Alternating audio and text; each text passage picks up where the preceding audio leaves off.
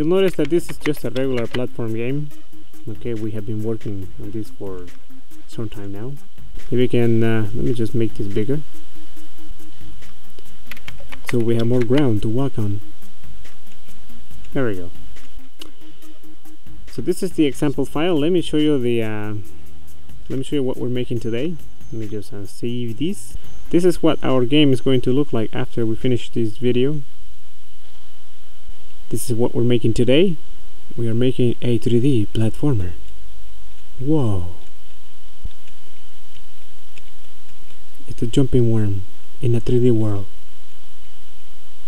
Wow, I almost fell that time. I don't think I can make that jump. Maybe I can. Oh yes, I can. There we go.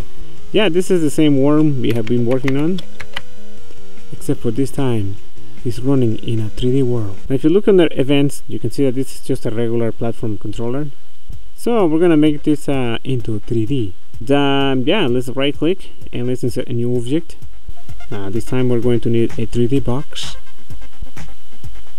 You have to enable this, and this will give us this here. So let's click on the image bank editor. I'm going to make this bigger. So we're going to import the texture for the bricks.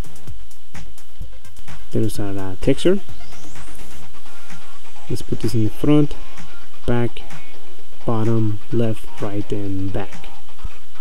And let's hit OK. Actually, let's make the depth maybe 100. Okay, so maybe 100 was a little too much. Let me make this maybe 80.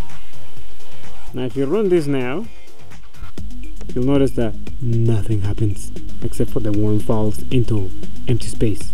So let's make our 3D object a platform object. Let's add a behavior and let's make this a platform. Let's run this, and you can see that this works right away. Disable the grid and let's make this bigger. Let's set this up to -30. Try it out. Gonna make sure this is set to 0, the order, and this one is at let's make this 20, so it will be above everything else. Let's play it, and that sort of works already. Maybe we can push this in a little bit more. Let's try -40, and that seems a little better. So now all we have to do is copy this brick, and we're gonna paste it. You can do it freehand or you can use the grid. Paste another one, another one. That's the beginning of the level. We're gonna go down.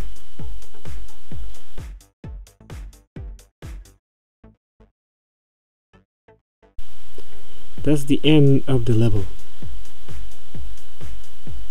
Let's play this, and we can't get out this way.